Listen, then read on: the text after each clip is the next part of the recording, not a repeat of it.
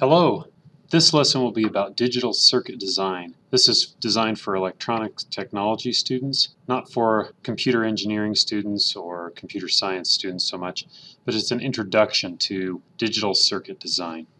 What I hope you learn from this lesson is to understand binary numbering systems and why it's used in digital electronic circuits, know and identify the logic gate symbols, design and use truth tables to describe the functioning of digital circuits, and to be able to use Boolean algebra to write logic states, and to use gray code and Karnaugh maps or K-maps to simplify the design of digital logic circuits. Finally, to recognize the benefits of simplifying circuit design for cost and simplicity. Step one of designing a digital circuit is to write down what you want your circuit to do, to write down what it is you want to accomplish. For our example, since I also teach robotics, let's think of a self-driving robot that moves forward unless an obstacle is in its way. Let's say for our robot we're going to use 3 different sensors. So we need 3 sensor inputs and 1 output to tell the motors to turn on and drive forward or not. Once we've identified what we want our circuit to do, the next step is to write a truth table. You have your inputs in columns and then an output. We're going to have 3 inputs: touch sensor, IR sensors, and ultrasonic sensors. We'll call those inputs A, B, and C, and then we'll have 1 output for the motors. I think it's easiest in the long run if you write your truth table with inputs in gray code. Gray code was actually a code developed by a man named Frank Gray in 1947. He was working for Bell Labs. People work with binary and digital logic circuits because states need to have either a on or off state so that they can be easily worked with. Because transistors work essentially in that manner, you can work a transistor to be on or off. Since all digital logic circuits work with transistors, it's best to work with binary code. But when you're working with binary code and changing the bits, if you're adding in binary, there are times when all of the bits will change at the same time. And Frank Gray recognized that that could be a bad situation because at the moment of transition, the output may not recognize what state the inputs are in. That's not good. It might go with an incorrect output. He devised a way to change only 1 bit at a time in a binary number. Here's an example of how to do gray code.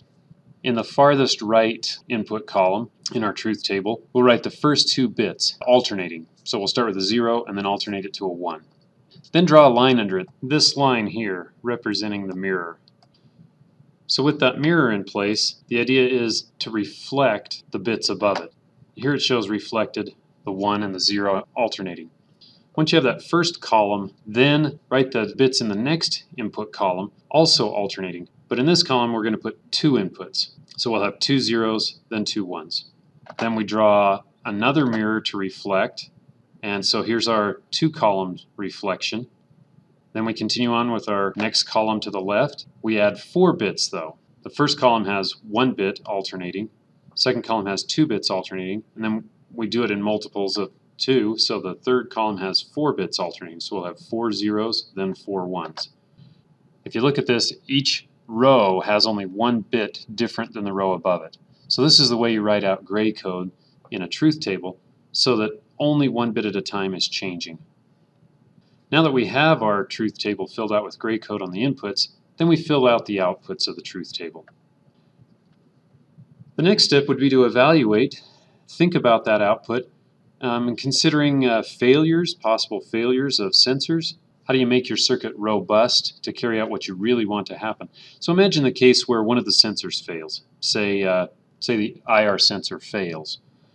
If it's not detecting an object ever, it would still allow the motors to move forward, but only if the touch sensors and ultrasonic sensor also didn't detect anything. But in some ways that's not good. You may not realize there's a failed sensor. So eventually consider the fact that maybe all 3 sensors would fail and then the motors would always move forward. An opposite kind of failure would be where a sensor fails in an on state so that it always detects an object. If it fails in that way, then the robot can never move forward. So as we look at that, evaluating how you want your robot to move, let's say we want to build some redundancy in for the possibility of a failed on state.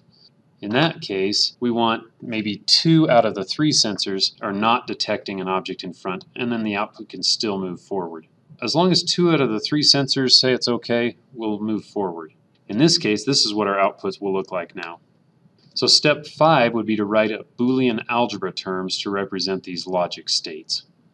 Boolean algebra is just another way of writing the states the way you want them. They just use symbols to represent these different states.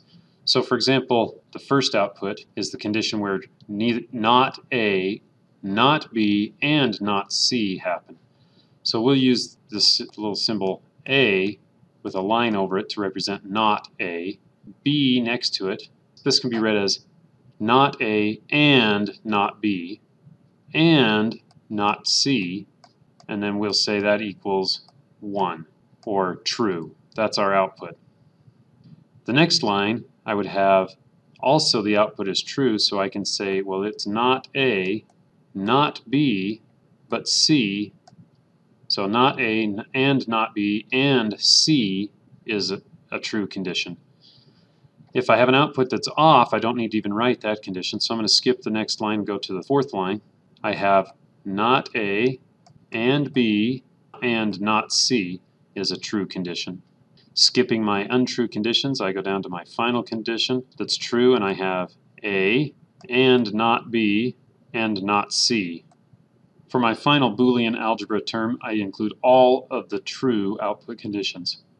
So I have not A and not B and not C. The plus sign means or, not A and not B and C, or not A and B and not C, or A and not B and not C. All of those would be true output conditions. So the next step is to sketch the combinatorial logic circuit using the symbols for the logic gate. So this is where you need to be familiar with logic gate symbols. What I've shown here is the triangle symbol with the circle on it. That is a NOT gate. The rounded symbol on the end looks like maybe a long letter D, capital letter D. That's an AND gate. And then the spaceship looking symbol, we'll call it, that's an OR gate. For this combinatorial logic circuit to be the way we want it, according to this Boolean algebra equation, which we derived from our truth table, we will need 4 3-input AND gates feeding into a single 4-input OR gate. This type of Boolean algebra equation is called a sum of the products. When you use an AND gate, that's a product term. If you use a plus, that's an OR gate. So this is a sum of the products. So these product terms all added together or summed together. So this type of a system we call the sum of the products. So we will need 4 3-input AND gates, 1 4-input OR gate, and 3 NOT gates. So this is a fairly complex logic circuit. Our next step would be to simplify that logic circuit if it's possible. The reason is, with more types of gates and more numbers of gates, you add more cost and complexity. So if we can reduce the number of gates and reduce the number of kinds of gates to the simplest possible, we'll reduce the cost of our circuit.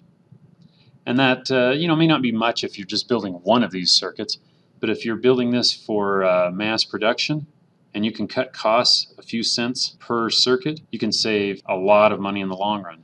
And the circuit will be less likely to fail. Again, the more numbers of parts, the more positions for failure to happen.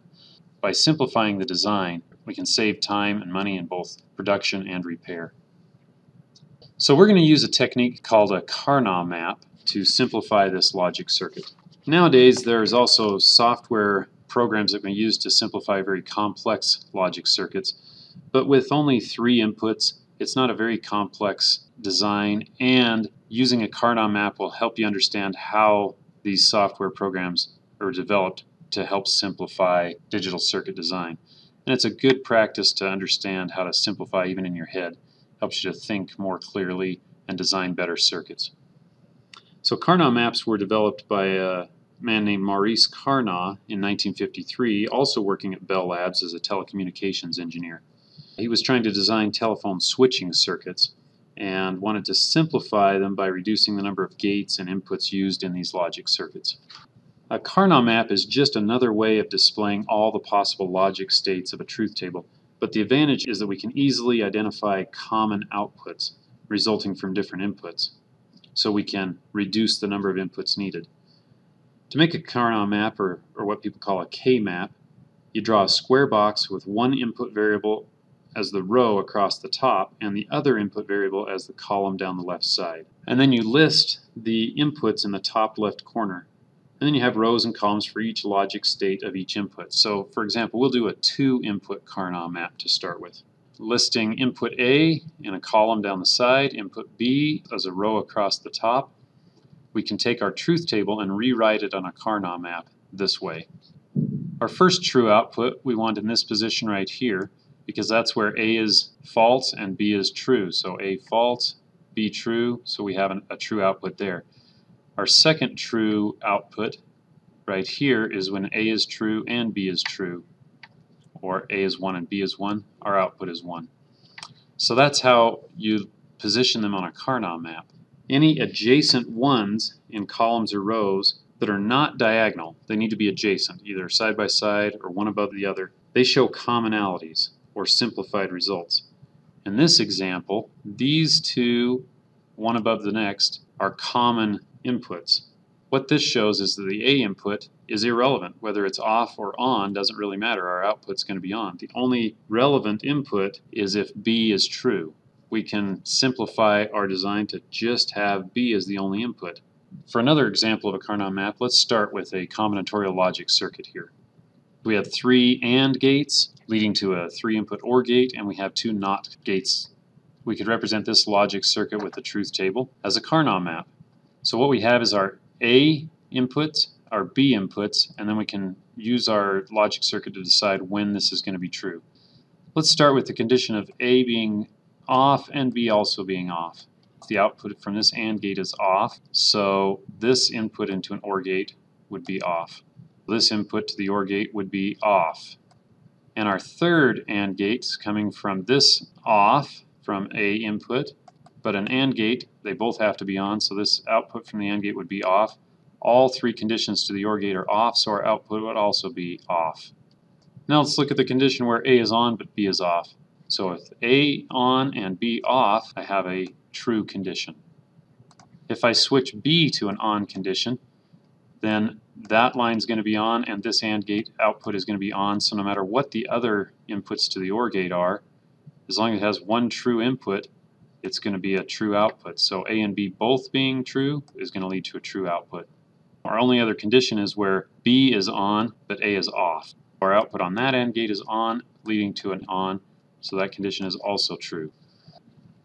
To make a 3-input K-map, you just use an 8-cell box, but you have 2 inputs across the top. Now you need to use gray code as you write the 2 inputs together. Let's go back to simplifying our original autonomous robot car. We're going to need a 3-input K-map to simplify it. Now our output needs to be according to this Boolean algebra equation. So here's our Karnaugh map. Only true conditions are when not A, not B, and not C all are true. So that's that case right there. Or not A, not B, and C are true. So that is that case right here. Not A and B and not C is this case right here. Or A and not B and not C is this case right here. Those 4 conditions are our outputs. So when we look at commonalities, these 2 are stacked on top of each other, so those are common. And these 3 are side by side actually. You have to imagine this Karnaugh map as being rolled around and taped end to end. So those are our common conditions. So our true conditions, or our solutions, is A, or B naught and C naught, or B naught and C, or B and C naught. So that's our new simplified Boolean equation. So now using that simplified solution, let's re-sketch or redraw our schematic. And here it is. It's simplified our design. We have 6 gates instead of 8. It's going to be less expensive to build and have fewer possible fail points. So that's why it's important to optimize or simplify digital circuit design. And I hope this example helped you to understand how to go about doing that step by step. Hopefully this has been a useful lesson for you, and best wishes for you to design your logic circuits.